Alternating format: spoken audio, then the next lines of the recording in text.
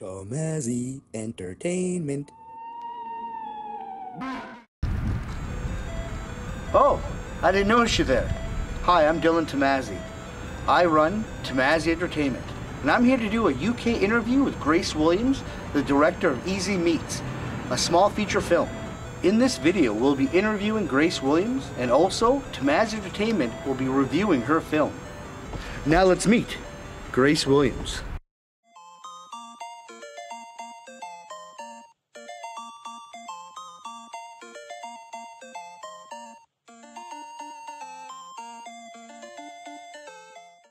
How long have you been working on your short film, Eazy Meets?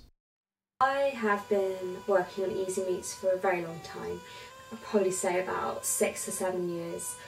The concept came to me originally because I liked the idea of someone coming home to find their partner cheating on them, but it's actually not what they thought it was going to be.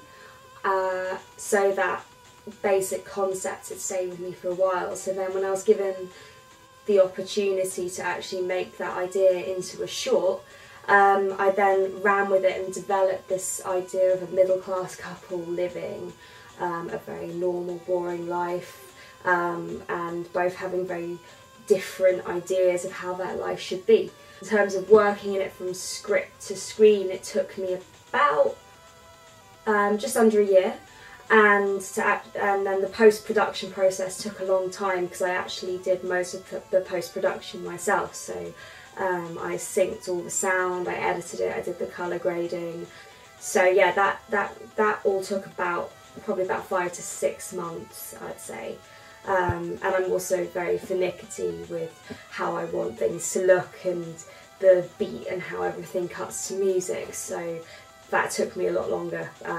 Just because of my own personal preference, I guess. And then I also sent the film out. I sent out a short version and a long version to people who had donated to the film through the crowdfunding campaign, see which version they like better and why. So that then took on another extra month of really honing in what that film was. So yeah, it took longer than expected, but I guess these things do when you don't have someone, a big production studio barking down at you saying, get this done by this date, we need to get this out in cinemas. So yeah. Also, Eazy Meets has an awesome soundtrack. I'm the king of Shiraz. Down boy, down boy. In my lamb-made pajamas. I wash the meat first. This hunger all-consuming is rather the sign of a if I never did tell you. And yes, I'm late, so I hope you don't mind just waiting for fate. On every single level, you know we relate. So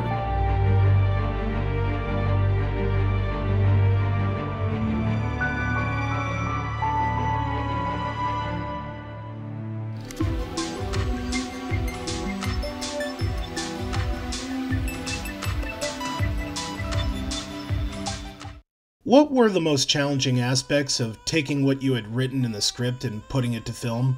Like, what was the most difficult task from start to finish?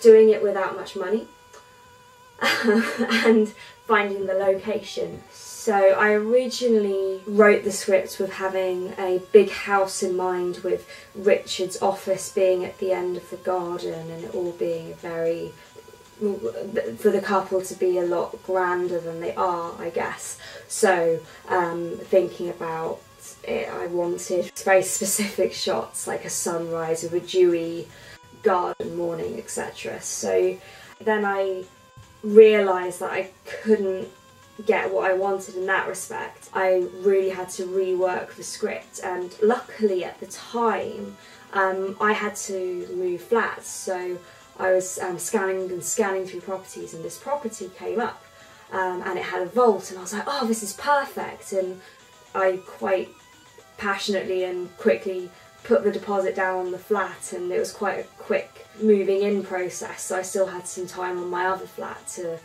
move things into the new flat, so that meant that I had a working location where cast and crew could really interact on set, and people could stay over and use the set as if it was their own home, really. And I mean, getting anything from script to screen, even big budget films, has its challenges.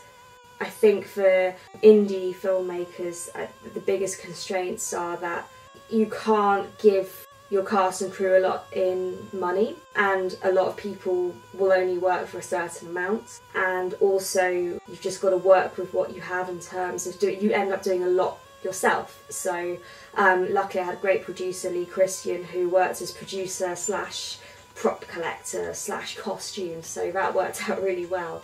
But I ended up doing a lot of set decoration and script breakdowns and scheduling and lots of other bits myself, so that was quite a stressful process. So then when you actually get to filming, you've done all of that, and then you're like, right, I get to see my vision come to life now. And I'm very much a director who likes to work with my actors and get the best out of their performance, so that was really tough as well, trying to balance everything when you've got so much on your mind. It's Kenny! Howdy there, everyone. Well, I saw the video and I thought it was great. At first, it kind of struck me as like a YouTube version of like a sitcom. In fact, I even got the impression that they may have been influenced a little bit by Seinfeld. In other words, there were parts in the film that were kind of funny, like the breakfast scene at the beginning. I'm not sure if Miss Williams, the lady that made this short film, meant for this and other scenes to be funny or not, but regardless, I consider them to be pretty humorous. Another thing I liked about the video is the interactions between the two main characters. You can kind of tell that there's something between those two. It's not sunshine and rainbows, though. There's definitely something wrong in their relationship. I'm not going to spoil it for you viewers, but you do find out why there is this subtle yet noticeable friction between the two main characters. Another thing that I'd like to briefly touch on is the music. Ah yeah, I finally get to talk about Lee Christensen. I'm a regular watcher of D-Laps's content, so I've listened to quite a few tunes that Christensen has made. I don't know what it is. It's probably the fact that some of his music, at least to me, sounds a lot like 80s new wave tunes, and I really like that stuff. Relationship goals, body, mind, and soul. A lot of the pieces that he made for this short film not only fit real good, but it also seems like Christensen watched certain scenes multiple times. I can tell that he wanted to set certain moods for certain scenes, and by golly, he did it. So yeah, it's a nice, well-edited, and well-scripted little short film. And I hope that Miss Williams continues making more. I give Eazy Meets a 7.5 out of 10. Thank you, Kenny, for your review. The film ends on quite a cliffhanger. Yeah, it does end on a cliffhanger, whether that's a good or a bad one, as in, you know, who walks out of the situation, who knows. But I think that's good. I think I sometimes like a film when you make your own decisions about what happens to that character, because there's quite a lot of, especially thriller and horror films, where the ending just makes no sense, or it's not the ending you wanted. So I guess in this way you can choose your ending, like the old Goosebump books, where you go to page 23 if you want this situation to happen or not, I guess. So yeah, I like that it's a cliffhanger. Michael's Minutes! I'm here to review Eazy Meets by Grace Williams. She did a pretty good job, actually, I gotta say. The character interactions between one another, they were conflicted at some times. Like, one was really leaning towards more of a meatitarian, I guess you could call it, and then a vegetarian, just really pulling themselves apart. Girlfriend kind of felt more down to earth. Like, she, of course, as a vegetarian, it seemed like, that really did not want to, I guess, inherit inherit or really take part in meat, I guess. Just like a normal vegetarian, like almost a hippie in a way. It felt like the movie should have been a little bit longer, and even like, I don't know, I want to say more of a Psycho type feel to it, like just go off in another direction and just, this is a Psycho storyline. Kind of like a Jason or a Freddy in a way, like just going off in that direction. Like it just seeing the meat chopping, and just, it made me want to experience a horror film. I gotta say, I gotta rate this movie a solid 8. Could have been, like I said, longer. It could have had more of a horror aspect. And I gotta say, just seeing that guy board that male stripper just threw me for a loop. Like, ooh. Like, she was more down to earth, and he was more of a fantasy oriented person. She wanted to build up her beliefs in her own way, and he wanted to cut people up. If a major studio were to swoop in and opt to turn your short film into a feature-length movie, where do you see the story going from the cliffhanger? If the studio swooped in, I think the character of Richard could live on, could carry on, and he could carry on with his dalliances, or he could try and hide his dalliances. I think he's a really interesting character. He's a very troubled man who seems to have been pushed to the edge through his own fault or other factors. That's you to decide. That character has a lot of room to grow, and a lot of there's a lot more to delve into that world, I guess. Although my producer Lee Christian wants him to turn into some weird like 1980s character and just go on a massive slasher hunt, so it could go in either way, I guess.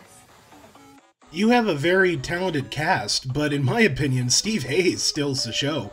What were you and Steve's process in bringing his character to life? Yeah, Steve is super talented. He's been working in the industry for years and years, having trained at Oxford Drama School, and he's done everything from feature films to music videos to whiskey tours. The process for him was very much, I sent him the script, he really liked it, he learnt his lines and got into the character in his own time, and then he came up to the flat and we talked about the character the night before the shoot, and he actually stayed over in the flat by himself overnight so he could get the layout of where all the facilities were. He could use the kitchen, he could go into the vault, he could sit at his desk, he could really get to know himself as the character and interact with everything. I think that was really important, so that when we came to shooting day, he was already Richard.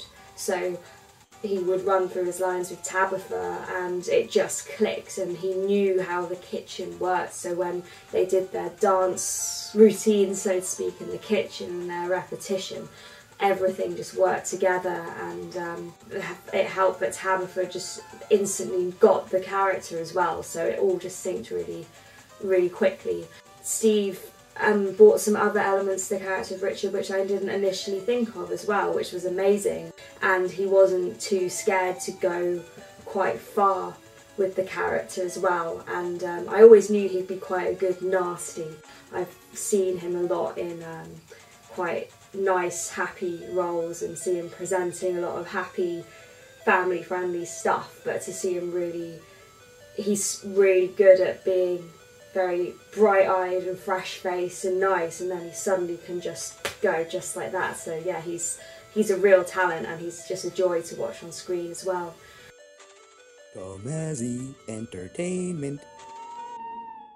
Overall, I did enjoy the film. I think the sound stumbles in a couple of the rooms because it just feels like it's a little pitchy, but other than that, it's a great film. I like the couple interaction. I feel it's very realistic, and they actually it kind of reminded me of friends that I used to have that kind of argued over, it kind of seems petty things. I also liked how the character interacted with each other, but so they didn't really interact with each other because their routine is very together but also separate. I like that because it felt very natural and how people react and disreact to each other. Also, I feel the movie ended on a wrong spot. If it just went maybe 3 minutes longer, and I'm not turned into a horror film, but maybe turn into an explanation film of why.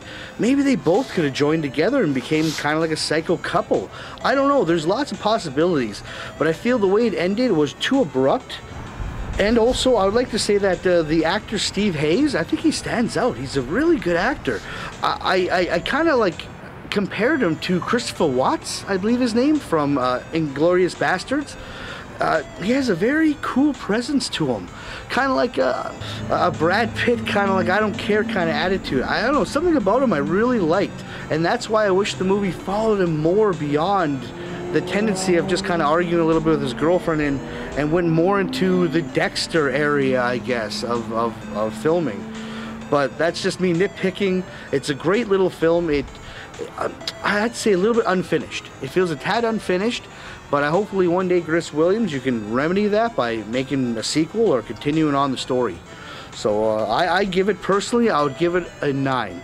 I think it's an excellent film. But anyway, thank you very much, Grace Williams, for being on my channel. I really appreciate it.